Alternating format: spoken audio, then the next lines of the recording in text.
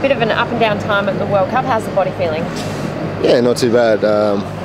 Obviously from a personal note, it was a little bit disappointing the way it all finished for myself, but I think from a team point of view, there's a lot of positives that we took from the whole tournament, and looking forward now. Obviously, Brazil's done. And I think looking forward, we can be very positive about the way that our game's heading. I mean, obviously, this is a fun event here with these people, but for a lot of them, these streets aren't their home. It's a pretty sad reality.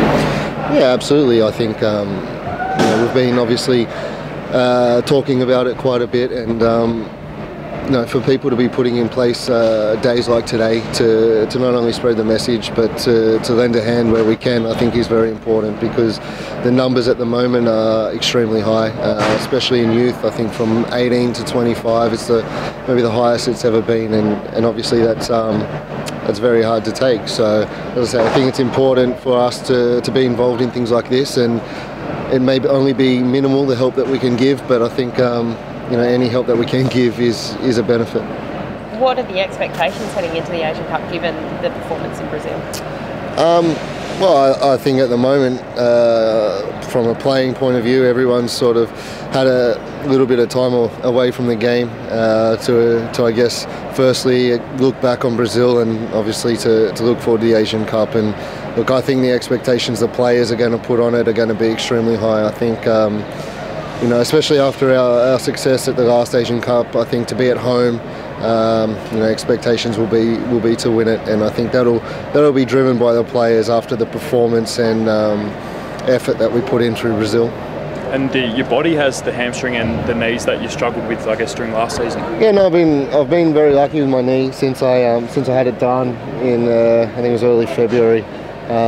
I haven't had any dramas with that, and the hamstring was just poor timing. I was probably, to be fair, a couple of days away from that Spain game. If I had a few more days, I would have been able to push a little bit harder for a spot. I think it was just obviously being in the setup that the World Cup is, the tournament setup.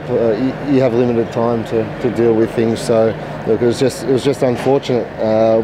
Everyone there was pushing their bodies as hard as they could to be a part of every day. Firstly, every day's training, and secondly, every game.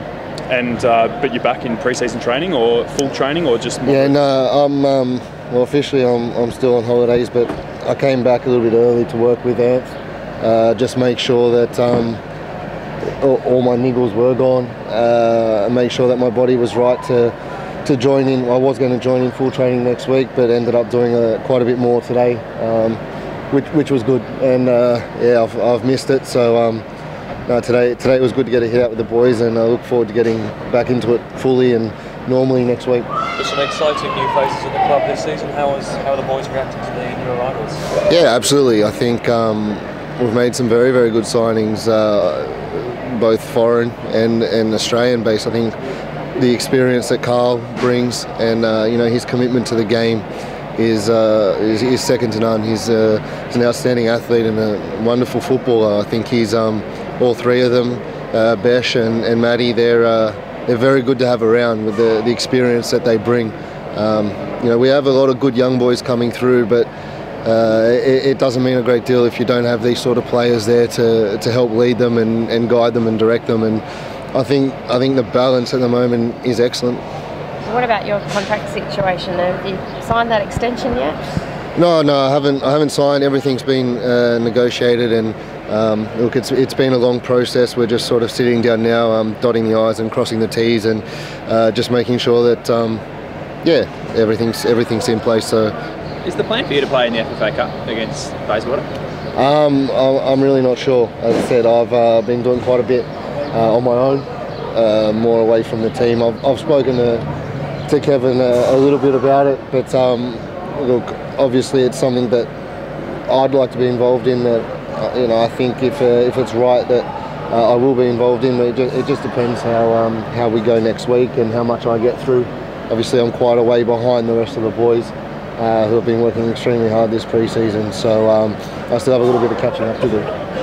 Well, did you catch any of the FFA Cup action on Tuesday night? No, I got a look of it on Twitter because we had a game on Tuesday night, so Yeah, I just saw it on Twitter and I saw the highlights. Obviously, there's still quite a few boys playing in that you know, that I've either played with or knew growing up. So look, I think it's a wonderful concept, and I was unaware of how much coverage it was going to get. So I think it's excellent that that it is getting a lot of airtime, both on social media and obviously on Fox as well.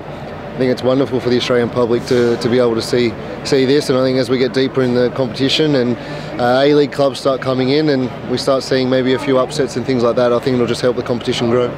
When you say that you want to play, is it because of the competition or is it just because you love playing football? Well, I think first and foremost it's because this is the longest I've had off in a long time, and I miss kicking the ball around. But secondly, as I say, I think it's a wonderful concept, and you know, so far everything's gone to plan, I guess, and I think it's very exciting for the A-League clubs and for the teams that the lesser teams that are coming through. I think it's I think it's a wonderful. It'll be something very good to be involved in early on. You're here to play a game of street football. Do you think you'll face some tough competition? Yeah, absolutely. I think all competition at the moment will be tough for me. But yeah, from what I've heard, there's some very handy players down here today. Did you learn something from the streets of Brazil that you can maybe bring to the alleyway over there?